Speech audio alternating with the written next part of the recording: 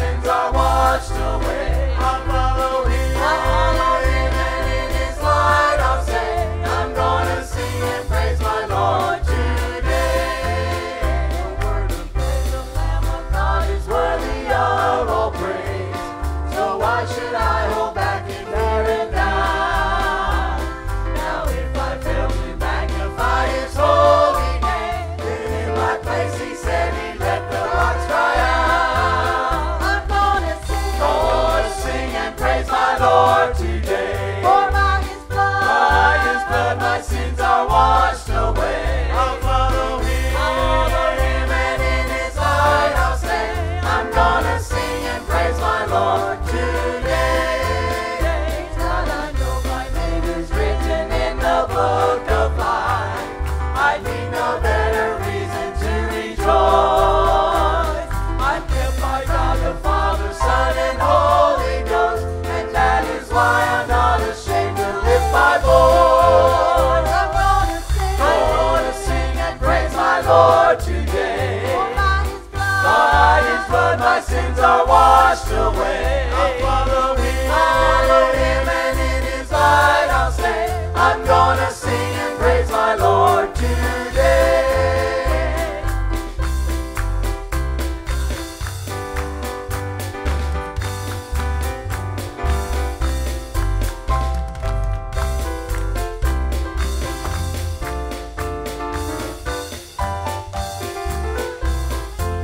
I'm gonna sing and praise my Lord today. By his blood my sins are washed away. I'll follow him, and in his light I'll stay. I'm gonna sing and praise my Lord today. Gonna sing and praise my Lord today. For by his blood my sins are washed away. I'll follow him, and in his light I'll stay. I'm gonna sing and praise my Lord today.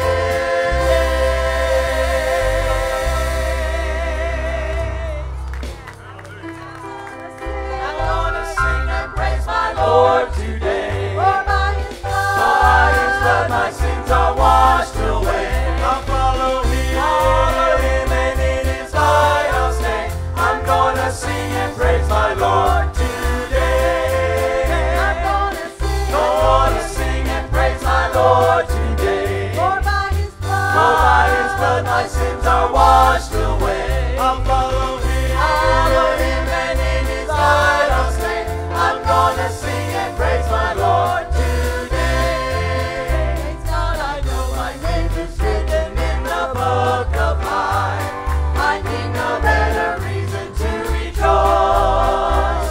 I'm kept by God the Father, Son, and Holy Ghost, and that is why I'm not ashamed to lift my voice. I'm gonna sing and praise my Lord today. For by his blood my sins are washed away. I'll follow him, and in his light I'll say, I'm gonna sing and praise my Lord today.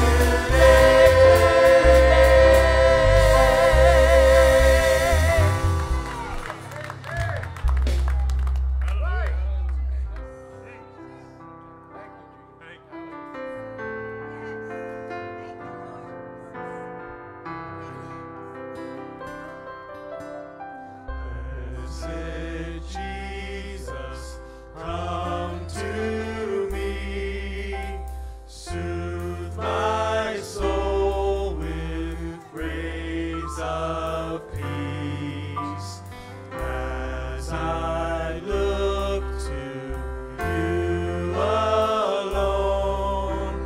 Fill me with your love.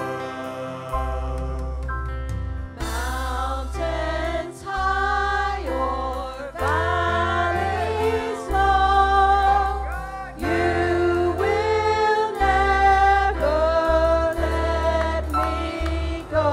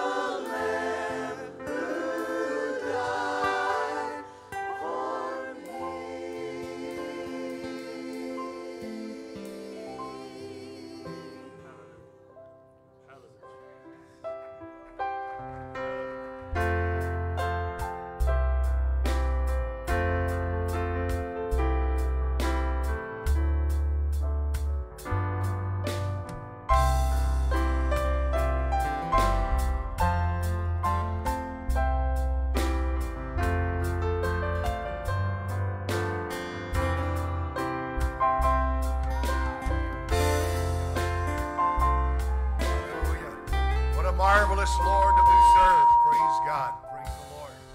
It's good to be in God's house today, isn't it?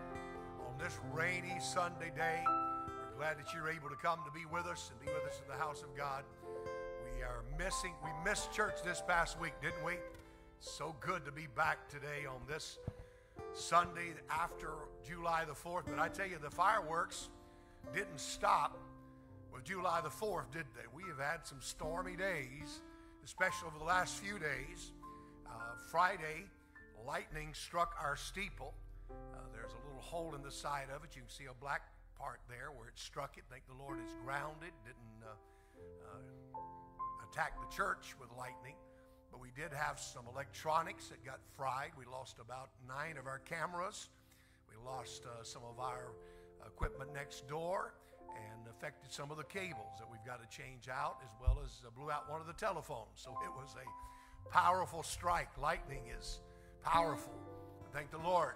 We're able to have church today. PA system still working. We're able to live stream for those that were not able to make it today. And we thank God for that. Thank Him for keeping us. Then yesterday we were without internet all day long and wasn't sure if we'd have it today. And then we had the rain last evening, and it flooded the basement and the kitchen of the fellowship hall. And we're getting more rain today. So it's just one of those things. So if we have any volunteers that would like to get water out of the basement, we will put you in charge of that project. You can be the chief, the captain of the boat down there, and you can help get out the water. But there's always something to do around the church, isn't there? I was sitting up in the parking lot the other day. I pulled in the other morning, and I saw something coming across the back of the church there, and I thought, first of all, it was a raccoon, but it was a fox. And our neighbor next door has chickens, so I know where he had been. And he came across the back of the church and went up here, and wherever he went, I don't know. But there's been a lot of exciting things happening around here this week. We're looking forward to a great day in the Lord today, this morning, and again tonight. We're back on regular schedule, so make plans to be back tonight at 6:30. Wednesday night, back here at 7, and then on Saturday is going to be that VBS they've been talking about for several weeks now. You'll be hearing more about that later on, but we're glad you're here today. I wonder, do we have any first-time visitors with us in service? Could I see your hand? Anyone here for the very first time? Any returning visitors? We're glad to have you. Good to have all of our church members that are here today, and those that are sitting at home watching online. We're glad to have you today watching us. Would you stand? Let us go to the Lord in prayer. Let's ask God's anointing and blessing on this service. I don't know about you, but I came to praise the Lord, to bless Him, to worship Him. Let us ask His touch of anointing upon this service. Father, we thank you for this day, your blessings, your benefits. Thank you for your goodness. Thank you for answered prayer. Thank you for your protective care and your keeping power. We pray your blessings upon this service. We pray your anointing upon the singers, the songs, the musicians, upon the word. We pray that ears would hear and hearts would receive. Lord, that those that are watching online today, Lord, that you would touch them and minister in their lives and in their homes. Lord, we thank you for all you've done for us. We're praising you for all you're about to do. For it's in the lovely, wonderful name of Jesus Christ we pray and ask it all. Amen and amen. Would you take a moment now and welcome one another to the Matthews Church of God. We're delighted to have you with us today.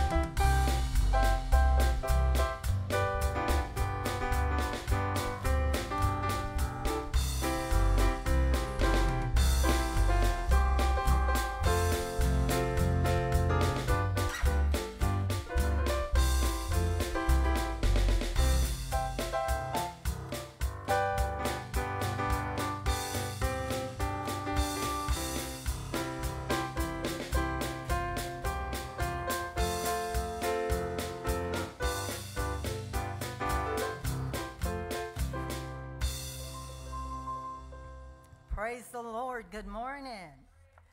So good to be in the house of the Lord today. I tell you, we've had a lot of vacation time here, and we're just a little bit behind on our VBS. It's not been such a good week for me today.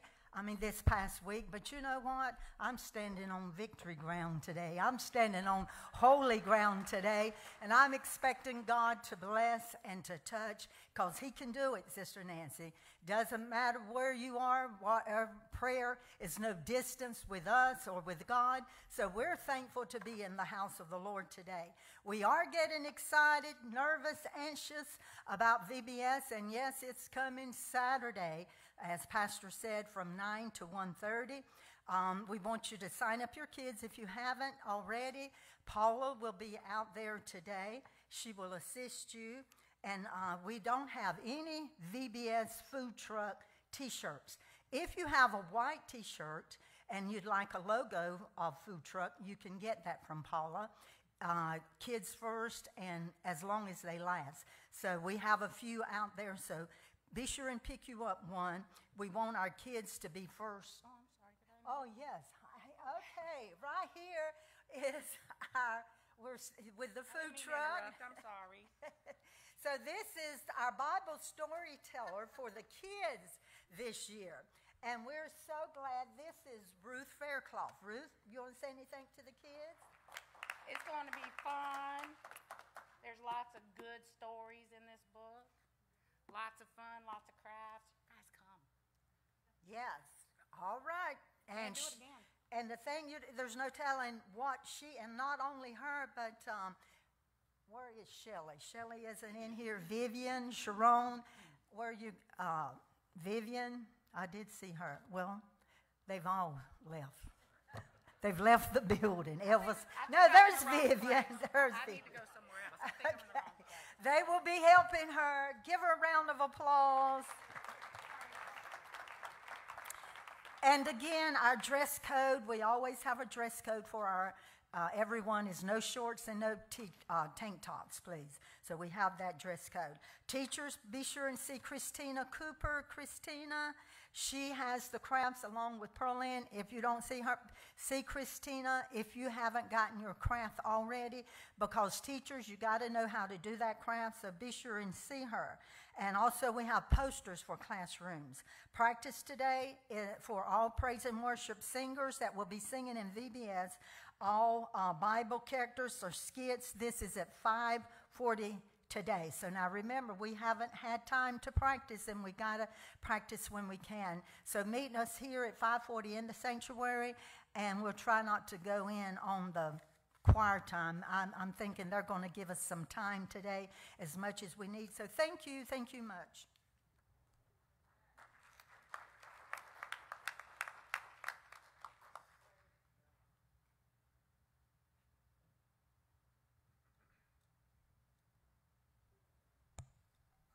Amen. Let's continue to worship in our tithes and offering. From Psalms 138, I give thanks, O Lord, with all my heart. What better way to express our love for our Father than through our giving? Father, we just thank you, Lord, for the sweet spirit that we feel here this morning. We thank you, Lord, for your unseen hand and all your blessings. We just pray, God, that you bless this offering for your glory. In Jesus' name, amen.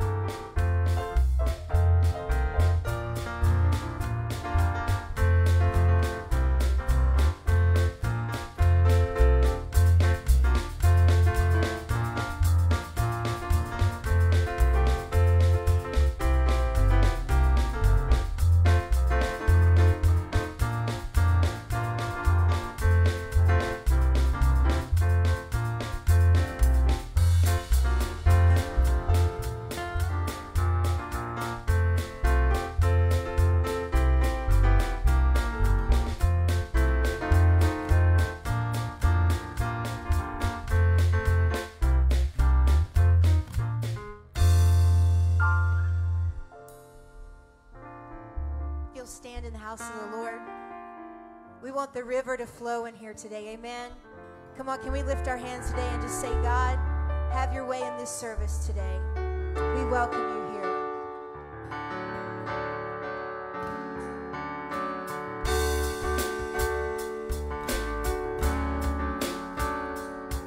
Let the poor man say, I am rich in him.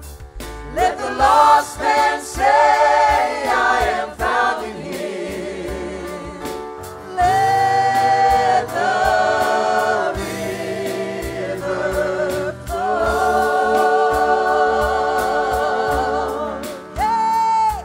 And let the blind man say, I can see again. And let the dead man say, I am born again. Let the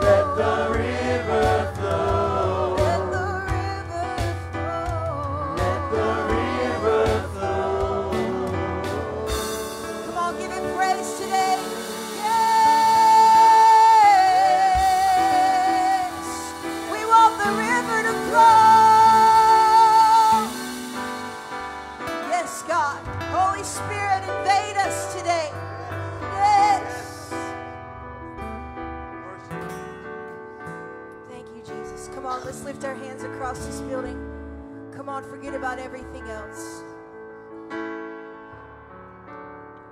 Come on, just worship Him.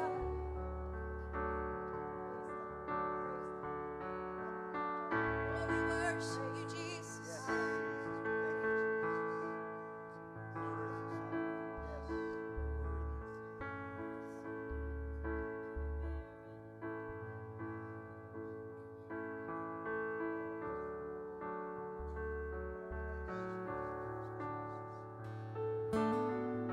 Sing, sing, oh barren land, water is coming to the thirsty.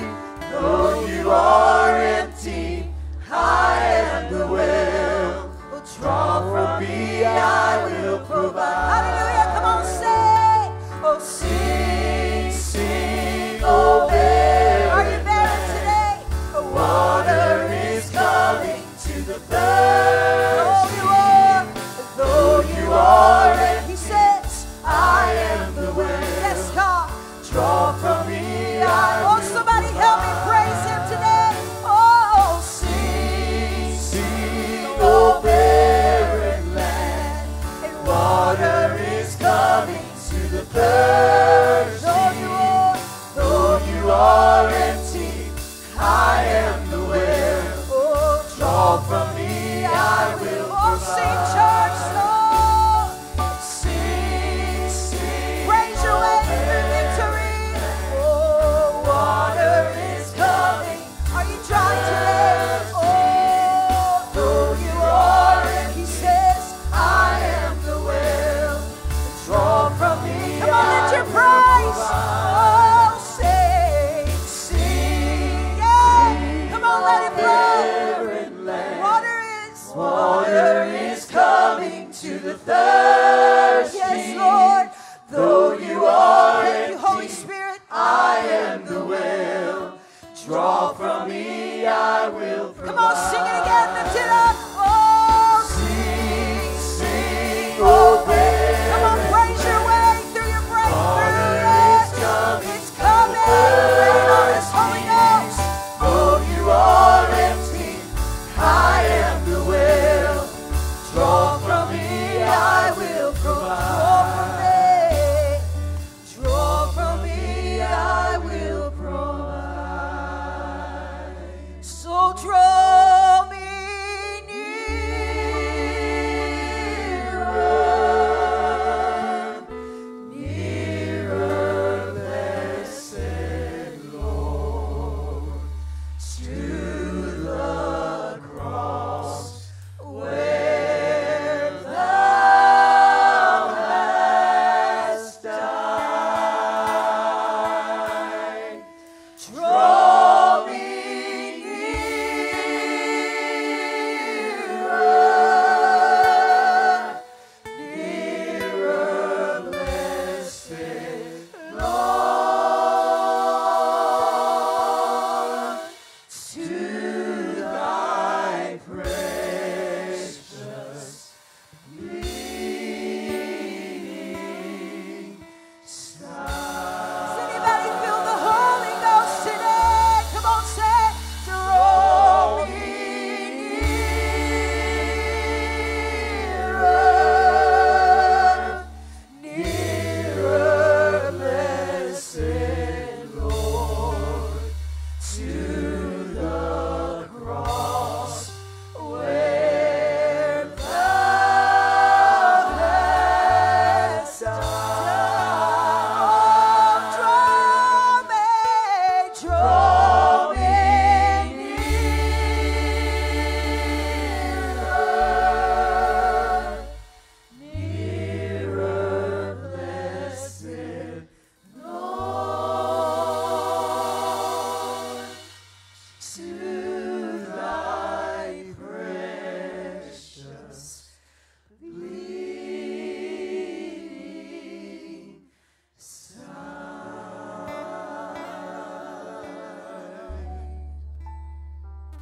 Oh, come on. Somebody ought to lift a praise right now. Come on, worship Him. Oh, draw us near, Lord. Draw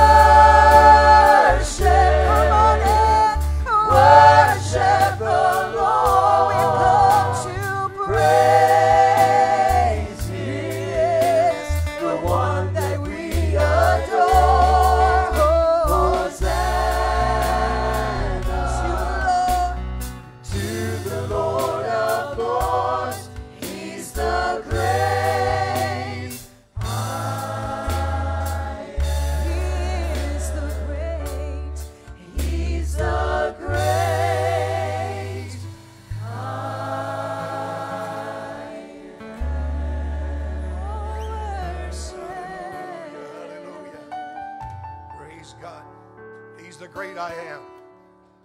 We've come to worship him. Hallelujah. Thank God for his presence. We need him. Desperately and urgently we need him. Thank God for this good singing and music today. Praise God. I want to read to you from the Gospel according to John chapter 1, beginning with verse 29 and reading through verse 36. The next day John seeth Jesus coming unto him, and saith, Behold, the Lamb of God, which taketh away the sin of the world. This is he of whom I said, After me cometh a man, which is preferred before me, for he was before me. And I knew him not, but that he should be made manifest to Israel. Therefore am I come, baptizing with water. And John bare record, saying, I saw the Spirit descending from heaven like a dove, and it abode upon him.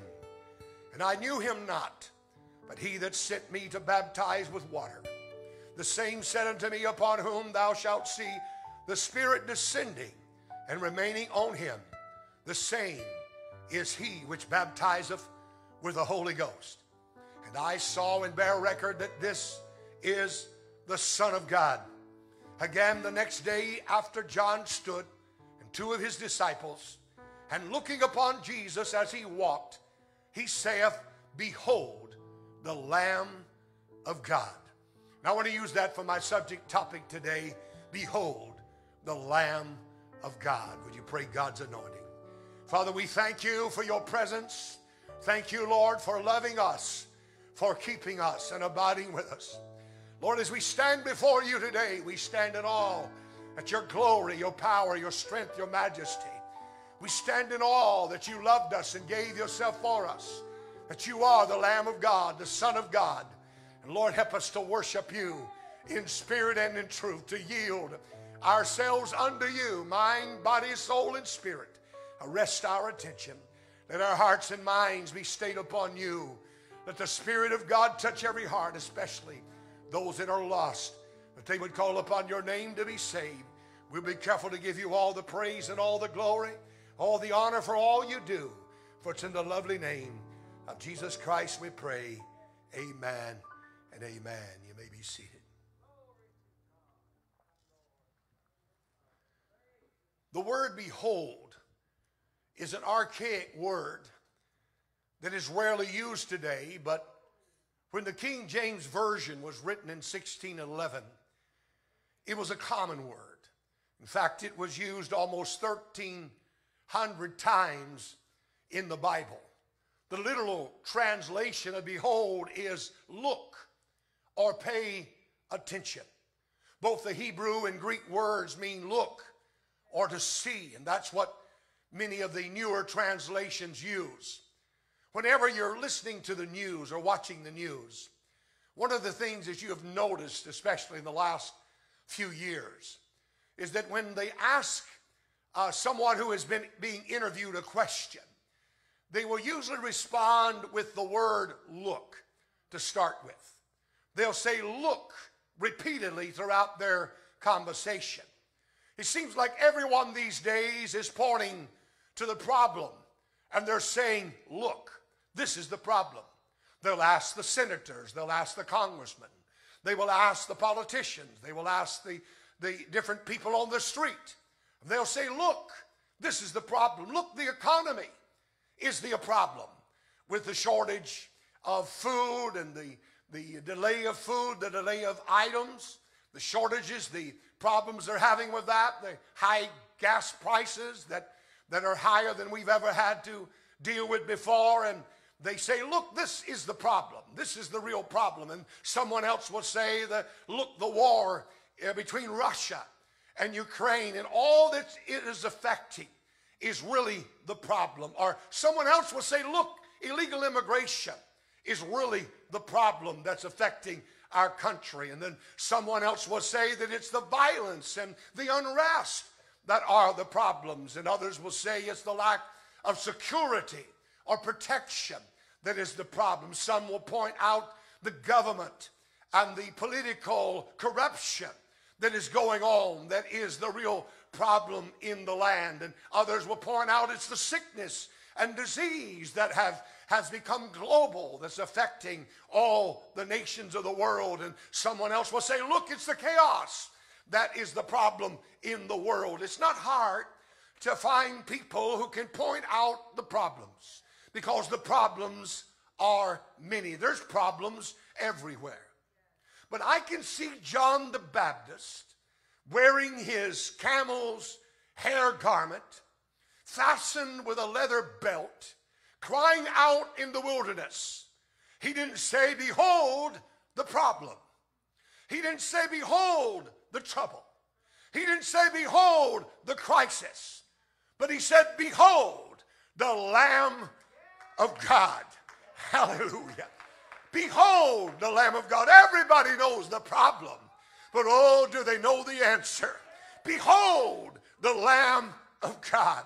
Enough people are pointing out the problems. Enough people are pointing out the trouble. Enough people are pointing to the crisis. We need more people who will point out Jesus Christ. Behold the Lamb of God. John the Baptist didn't point out the problems, but he pointed out the answer and the solution to the problem. Behold the Lamb of God. Everybody has problems, from the richest man on Wall Street to the poorest man in Bangladesh. Everybody has problems. Jesus said, in this world you will, not might, possibility, but he said you will have trouble. You're going to have trouble. Maybe you felt like Job 3:26. I have no peace, no rest, and my troubles never end. It seems like one trouble, one problem after another.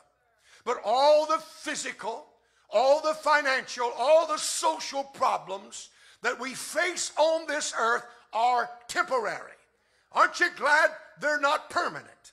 Aren't you glad they're temporary? Our light affliction is but for a moment. They will soon be over one way or another. But eternity is forever. And there is no earthly problem that we can face that can compare to that. Heaven and hell are eternal. Jesus pointed that out in Luke chapter 16. He says that it's better to be a poor, starving man covered with sores for a few years on this earth than to be a rich man spending eternity in hell, longing for just one drop of water upon his tongue. Jesus said it would be better to lose an arm and to lose an eye on this earth and go to heaven than to have all your limbs and all your faculties on this earth and end up in hell. In John chapter 5, Jesus told the man who had been healed, who had been an invalid for 38 years, he said, behold, thou art made whole. Sin no more, lest a worse thing come upon you. Jesus knew the worst thing that could come upon this man was not that he might get sick again. He knew the worst thing that could happen to him was for his sins to send his soul to hell. Nothing else compares to that. Nothing else. Your sin is the greatest problem you have. Your sin is the greatest problem you have. Until you deal with the sin in your life, you don't really have any other problems in comparison. Until you deal with sin, you really don't have any troubles or any other problems that can even compare. Nothing really matters until you know that your sins are forgiven. Until you know your sins are under the blood. You might be up all night long worrying about how you're going to pay your rent or your mortgage or your utilities. But those things are not your greatest problems. They're not the greatest problems you have. It's the sin that is ruining your relationship with God and ruining your relationship with others and sending your soul to hell that is the real problem. There's nothing else that's going on in your life that can even compare to that. Your greatest problem is not your husband or your wife. Your greatest problem is not your boss, your co-worker, or your workplace. It's not your weight. It's not your sickness. Your greatest problem is your sin. Things will never be right in your life. Things will never line up in your life until you recognize the greatest problem you have is your sin. And the answer to that sin, the answer to the sin problem is Jesus Christ. Behold the Lamb of God who takes away the sins of the world. He's the answer. He's the way. He's the truth, the life. He's the solution. He's the help, the hope that we need. A few years ago, there was a Southwest Airlines flight that was headed from New York to Dallas. 20 minutes into the flight, with no apparent warning, there was a deafening roar as the plane's left engine exploded. It sent shrapnel through the plane, breaking out one of the windows and sucking out one of the passengers partially out of the window, and killed her and sent the plane into crash landing. Oxygen mask dropped down and the plane plunged thousands of feet in just a minute's time. It was a mid-air experience of chaos and terror for these 144 passengers and 5 crew members. One of the passengers said that when this happened, that she took the hands of her husband and she said, we prayed and we prayed and we prayed the whole time the plane was attempting to land. Nothing was more important in their lives at that moment. They were not worried about whether or not they could lose a few more pounds. They were not worried about whether or not they were going to be able to balance their checkbook. There was something much bigger that was happening at that moment that was threatening them. They were about to lose their lives, and there was nothing else that was more important than what was happening right then. Our greatest problem is not any of those things that usually occupy our thinking. Our greatest problem is sin that separates us from God. If you're lost today, the greatest problem you have, the thing that has messed up your life, the thing that has ruined your relationships, the thing that is sending your soul to hell is sin. And there's nothing else that can compare to that. There are people who are ugly and they have been mean and vicious and they have hurt you. There's people who have done you wrong, but that's not the worst thing that can happen to you. Death is not the worst thing that can happen to you. It can be over in a moment. But the worst thing that can happen to you is that you might end up in hell for all eternity. A businessman was by here, I guess, a few weeks ago, and we were talking. And he began to tell me how he had been witnessing to this fellow who was lost. And said he asked him the question. He said, if you only had 6 months to live, said, what would you do with your life? What would you work on in your life? What are some things that you would want to do if you knew you only had 6 months to live? He said, would you write down those things? Then he said, let me go a step further. What if you only had after 6 years, he told him 6 years to start with. Then he said, if you only had 6 months to live. He said, if you only had 6 months, write down the things that would be most important to you and the things that you would want to do. Then he said, let's take it even closer. He said, if you only had 6 minutes to live, what would you do with your life? What's some things you would want to do? He said, write those things down. It's amazing what things become less important to us, and those things that become more important to us the less time we had. A month later, this businessman was somewhere, and he said he heard some fellows talking. And he said this man that he had witnessed to, his name came up. So he walked over to them, and he said, who were you just talking about? And they told him. And he said, what happened to him? He said, haven't you heard? Said his mother passed. And he walked down the aisle, and went and viewed her in the coffin. He looked at her and turned to the side, and he dropped dead. The businessman that dropped dead in that moment, this businessman said, I wondered if what I said to him caused him to call upon the Lord. He sowed the seed of God's word and prayed that the Spirit of God would convict him and stir him. But you never know. Life is that brief. Life can be over in an instant. So we must prepare to meet our God. The greatest desire for every believer is to know God. That's our greatest desire. All other desires pale in comparison.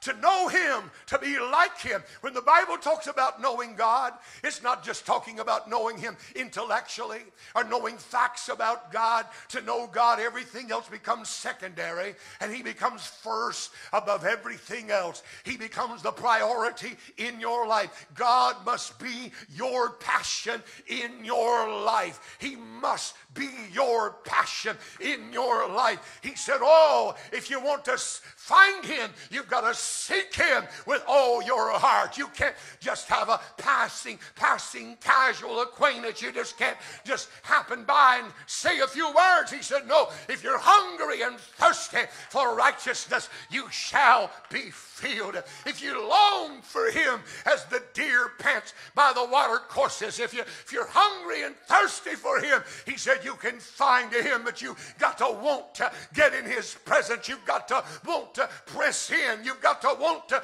persevere. You've got to want to seek. You've got to want to knock. You've got to want to desire to get into His presence. Don't let anything get in the way between you and God. There's so many who have just such a superficial religion, a passing acquaintance. They know the facts about God. They've heard about God. They can tell you all about the church. But the Apostle Paul said, oh, that I may know Him in the power of His resurrection, in the fellowship of His sufferings, that I might be made conformable unto His death. I want to know Him. I want to know Him. I want to know Him. I want to know Him. When you trade it all for Jesus, you've gained everything. Take this whole world, but give me Jesus.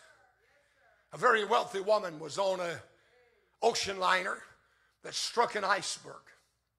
The ship was doomed. The ship was sinking. It would soon be at the bottom of the sea. She had an option. She could go back to her cabin to gather up her jewels that she had brought with her and possibly lose her life, or she could get immediately into the lifeboat. Wisely, she got into the lifeboat. But from that moment on, all she could talk about was how she gave up all her jewels to get into the lifeboat. That's all she could talk about. There's a lot of Christians like that. That's all they can talk about. It's as though they've gotten the short end of the stick. Oh, I gave up all this just so I could serve the Lord. I quit this and quit that. I quit doing this and going there just to serve the Lord, as though that they got the short end of the stick. Let me tell you, you can take the whole world, but give me Jesus. This world doesn't have anything that can compare to Jesus Christ. I'd rather have Jesus than silver or gold. I'd rather have Jesus than riches untold. I want to tell you, He's the greatest friend you'll ever have. He's the greatest companion you'll ever know. He's the greatest help that you'll ever need. You can have Jesus Christ and have all that you need to supply every need, to meet every situation, to come into every storm, to come into every trial. He is God, the Son of God. He is the Lamb of God. Behold the Lamb of God who will come to your rescue. Nothing in the world compares to what God has to offer. Eliza Edmonds Hewitt, she was an invalid for an extended period of her life. And in that time of confinement, she just devoted herself to seeking God and getting closer to God and having a relationship with Him. And she had such a close, intimate relationship with the Lord, and she wanted to share that with others. She wanted others to know about it. So she wrote a lot of these thoughts that she had, a lot of the things that she experienced in prayer and meditation and fellowship with the Lord. She put them into poems. And many of these poems were turned into songs, such as "There is Sunshine in My Soul Today," or "Will There Be Any Stars in my crown. And when we all get to heaven, and she read Philippians 3 and 10, and she wrote the words to that old hymn, more about Jesus would I know, more of his grace to others show, more of his saving fullness see, more of his love who died for me. You see, you know the problem, but do you know Jesus? Do you know the answer to the problem? Oh, that I may know him. I want to know him. I don't want to just go to church and go through the motions and have religion, as they call it. I don't want to just go to church and say, well, I go to church and I try to cross all the T's and dot all the I's. I want to know him. I want to know him. I want to be like Mary, who sat at his feet, afraid she might miss even one word that he would speak. I want to be like John, who was the first one to get up next to him. No matter where he went, you'd see John. He was always close to Jesus. He made Peter jealous. He got so close to Jesus. I want to be like John the Beloved. I want to be like the men who tore the roof off to get their friend to Jesus Christ. If I have to tear off the roof, if I have to press through the crowd like the woman with the issue of blood, if I have to climb up a tree, whatever I need to do, oh, that I may know him, that I might experience him. Hallelujah. I want to tell you, this is more than religion. This is more than church membership. This is more than just going to church on Sunday. It's a relationship with divinity. It's a relationship with Almighty God, our Creator. He created us, he made us, he kept us, and he continues to abide with us. And I may know him. Behold the Lamb of God. It seems that everybody can tell you the problem. And they'll say, something must be done. This must stop. Somebody needs to do something about this. That's all we're hearing. Everyone will tell you how terrible, how difficult things are. But it's not enough just to point out the problems. You get tired of hearing the news because that's all they do. Here's the problem. Look, this is the problem. This is what's happening. Condemnation, judgment, criticizing, and even ostracizing is not the answer. Even for a crooked, sinful man like Zacchaeus. Anyone can tell you that Zacchaeus was a terrible, terrible man. He worked for the IRS of his day. He was despicable in the eyes of the people. He was probably the most hated man in Jericho. He cheated the people out of their money. He stopped everybody coming into town, and he would tax all their possessions. He would tax the wheels on the cart. He would tax the cart and everything in the cart and the animal that pulled the cart. He taxed everything. And he would send to Rome what was due to them, but then he would pocket everything else. Zacchaeus accumulated his wealth at the expense of others. But despite his wealth, despite his position, despite the place of authority that he held, he was a miserable human being. A lot of people think these folks have got it made in Hollywood. I wouldn't want to be in Hollywood. I wouldn't want to live in Hollywood. You think, oh, these people have got it made. There was just I didn't watch it all. I saw some, just snippets of it on the news of a Hollywood couple that carried out their divorce on television, national television. It just gives you just a little snippet of what's happening in the world. It gives you an idea that all the rich and famous and these people that are so popular, they're not so happy, are they? They don't have it all together, do they? Because I want to tell you, regardless of all the promotion and the Hollywood antics and the Madison Avenue promotions, despite all of these things, it does not reveal to you the misery that's in their hearts and their lives. This Word of God is true. You can have everything the world has to offer and be miserable. That's why there's so many suicides. That's why so many people are turning to drugs and alcohol. That's why there's so much misery in the world, because they know the problem, but they don't know the solution. And too long ago, the church stopped saying, behold the Lamb of God, and now they're saying, behold our performance, and behold our personality, behold our ability, behold our facility. Oh, there's no one who we should lift up like Jesus Christ. If I be lifted up, I'll draw all men unto me. He's the greatest drawing power that we have. Not our performance, not our programs, not our routines. May I present Jesus to you. Let's get back to preaching Jesus and Him crucified. Let's get back to singing Jesus Christ instead of singing some feel-good song. Let's get back to teaching and preaching the name of Jesus Christ, because there's power in His name. There's victory in His name. There's salvation in His name. There is no other name under heaven given among men whereby we must be saved. You could talk about the crooked government. You could point out the government overreach in Zacchaeus' day. You could talk about the crooked politicians who were lining their own pockets. You could talk about the hardship on the poor and on the widows. Those are just some of the many problems that they faced. But somebody one day said, behold, look, Jesus. Not the problem. They could have pointed at Zacchaeus all day. You know, for every politician that gets out of the way, there's 10 to take their place. Oh, if so-and-so wasn't in office, if we could just get so-and-so out of the way, there'll be somebody to take their place. The devil has them lined up. Oh, Zacchaeus wasn't the problem. And people could say, this is the problem. This needs to be dealt with. The problem is people are not looking at Jesus. And Zacchaeus heard about the problems. He knew the problems. He knew his own problems. But he heard about Jesus.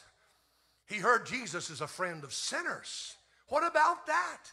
Not the religious elite, not the high and mighty. He's a friend of sinners, a friend of a sinful man like me. One day somebody said, look, it's Jesus. Look, Jesus is coming down the road. Behold, the Lamb of God. Jesus is coming. Zacchaeus wanted to see him. And all people would just want to see him. Want to see him. Get your head off your chest. Get your chin off your chest. Get your eyes lifted up. He said, look to Jesus. Look unto Him, the author and the finisher of your faith. Look unto Him. Look to Jesus Christ. Somebody said, look to Him. And Zacchaeus was a short man. He was vertically challenged. So he climbed up into a sycamore tree, for the Lord he wanted to see. And oh, Jesus came passing by that way and stopped under the tree and said, Zacchaeus, make haste and come down, for I'm going to your home today. I'm going to your house today. He's been going home with people ever since. He'll go home with you today. Make haste, for I must abide at thy house. No one had ever talked to Zacchaeus like this man. All he had heard was cursing, complaints, sarcasm, criticizing, people putting him down. But here's a man who says, I want to go home with you.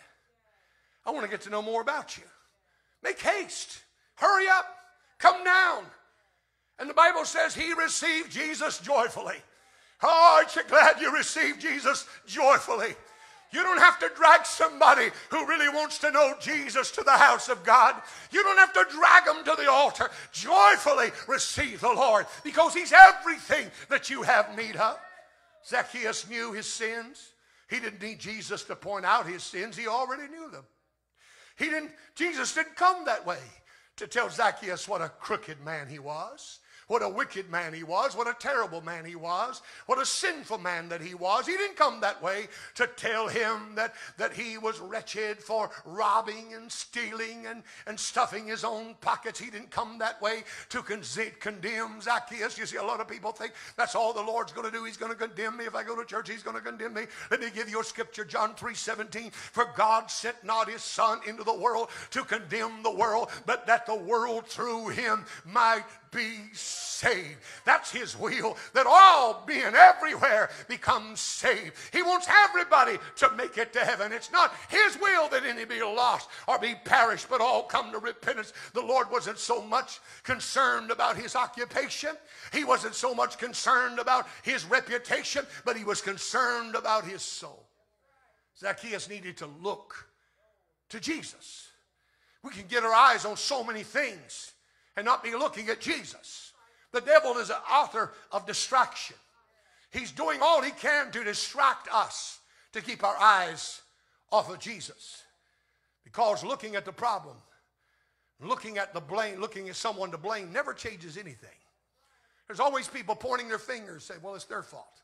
Well, that's not going to fix it. They're the culprit. That's not going to change things.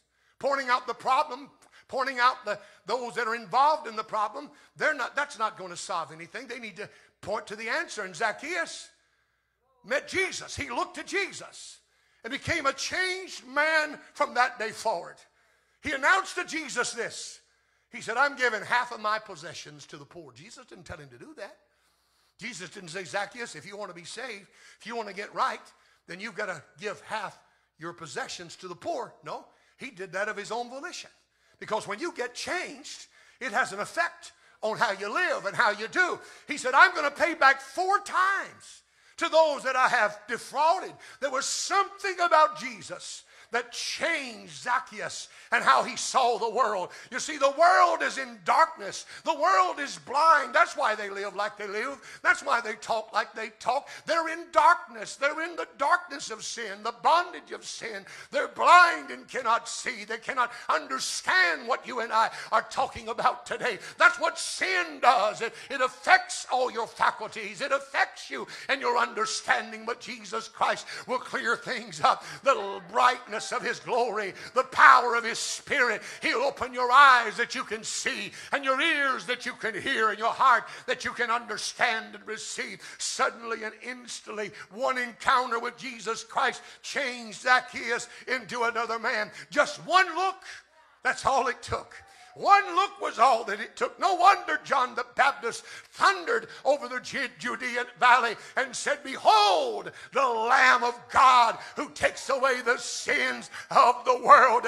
People started looking at John, got their eyes on John. He said, no, sir, you need to get your eyes back on Jesus Christ, because it's not about me. You might think I'm somebody, but he said, there's somebody coming after me, mightier than I, whose shoes I'm not worthy to bow down and unlatch it. He will baptize you with the Holy Ghost and with fire. They said, oh, but John. Oh, John said, no, it's not about me. I've got to decrease so he can increase. I want you to see him and know him, because he's the Savior of the world. He's the healer, the deliverer. He's the daysman. He's the mediator. He's the fourth man in the fire, the wheel in the wheel, the stream in the desert, the shadow of a great rock in a weary land. He's the friend that sticks closer than a brother. I want to tell you about Jesus Christ, because he has come to save. He has come to redeem. He's come to deliver. He's come to sanctify. He's come to fill with the Holy Ghost. He's come to bring deliverance to the captives, or the covering of the sight to the blind, to set at liberty them that are bruised, and to preach the acceptable year of the Lord. Let me tell you about Jesus. Hallelujah. Praise God. As a young man, Charles Spurgeon was burdened with his sin.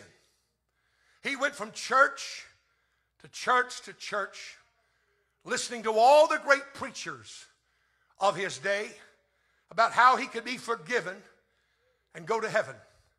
He said he heard one preacher preach Calvinism, another preacher preached Methodism, another preached this, another preached that. Finally, one winter's day, the church he planned to attend was closed because of a snowstorm. So he ducked inside this little primitive Methodist chapel, where he said a shoemaker was up preaching because the minister had been snowed out. Spurgeon said the man was really stupid. That's his word. The man was really stupid. He couldn't even pronounce all the words right. His text was Isaiah 45 and 22.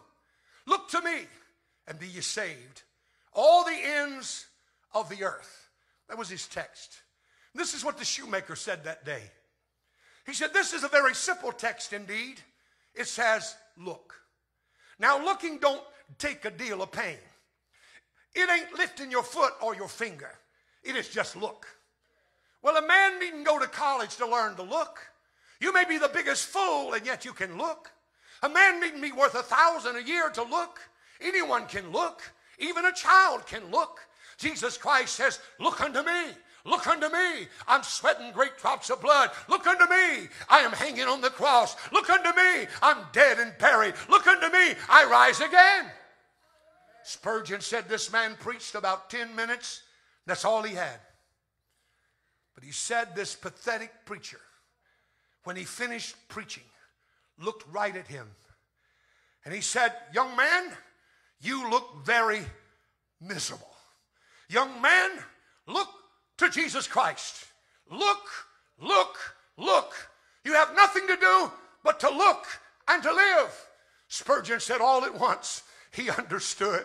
All at once he understood. He had been waiting to do 50 things. But now he saw it wasn't what he could do, but just look to Jesus. He suddenly had the cloud to go away. The darkness rolled away because he began to look upon Jesus Christ. How did that happen? Spurgeon said, he said, look unto Jesus. That's about as simple as it can be. Look unto Jesus. Get your eyes off of Washington. Get your eyes off the White House. Get your eyes off of Congress. Get your eyes off your neighbor. Get your eyes off your trouble. Get your eyes off your problem and look to Jesus. Look to Jesus. It's amazing how things will clear up. It's amazing how much better things will be if you just look to Jesus. Get your eyes off the preacher. Get your eyes off of the church. Get your eyes off of society. Get your eyes on Jesus Christ. When you look at him, you'll have to say as Pilate, I find no fault in him.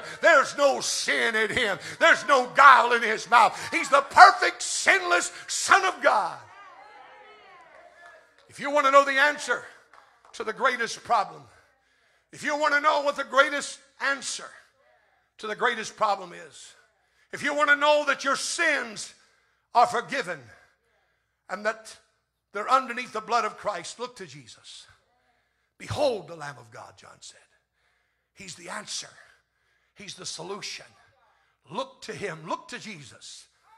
You don't have to do 50 things to be saved. Just look to Jesus and be saved. Whosoever shall call on the name of the Lord shall be saved.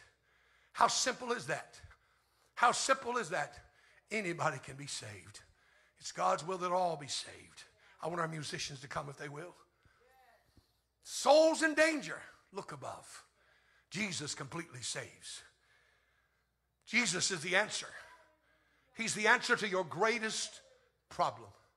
The greatest problem of all people everywhere, from Wall Street to Bangladesh, is sin. Everyone, everywhere, needs to look to Jesus Christ for forgiveness of sins. Would you stand with me, please? All the problems we have are temporary, but eternity is forever and forever. Behold the Lamb of God who takes away the sins of the world. While the heads are bowed, the eyes are closed, the saints are praying. Father, we thank you for reminding us once again that Jesus is the answer. There's no one beside him. There's no one like him. We see so many problems. We see so many troubles in this world. So many things are unraveling and coming apart at the seam. But oh Lord, you're the same yesterday, today, and forever, and you change not. You're the rock of ages that withstands the storms of time. All the protest, all the contest, all the wickedness that's going on in this world has not changed you. You're still a loving Lord that wants and longs to save the lost, to rescue the perishing. Lord, I pray today for those that are lost that they would call upon your name. Those that are here and those that are watching online, or some that may be watching later on. Lord, that they'll realize that our life can be reduced to 6 years, to 6 months, to 6 minutes. Our life can be reduced to a moment to when all we have left is you. But if we have you, we have everything we need. Lord, we pray your touch this day in Jesus' name. Hallelujah. Let me ask first of all, while the saints are praying, is there someone here today who wants to be saved? Would you come? Give your heart to Jesus. You've tried religion. You've gone through all the religious process, but there's an emptiness in your life. There's something missing in your life. I want you to look to Jesus. I want you to look to him today. Behold the Lamb of God who takes away the sins of the world. Come to Jesus and find cleansing, deliverance. Come to him. He'll break the yoke that binds. He'll break the chains that bind you. He'll break those fetters asunder. He'll set you free if you'll come to him. Would you come today? Come today. Call on his name. Call on his name. Maybe there's some here who have gotten off course. You've gotten distracted. But you want to rededicate and recommit your life. Get your eyes back on Christ. Get them off your problems and get them on the Lord. Would you come? Make your way to this altar. Maybe you've got a family member that's lost. Would you come? We're running out of time, just like this businessman who talked to his friend. He didn't know that just in a little while this man would die, not knowing whether or not he made it. We've got family members that are lost. Would you come and pray a prayer for them? Somebody you know that needs the Lord, would you pray right now that they would call upon the Lord to be saved?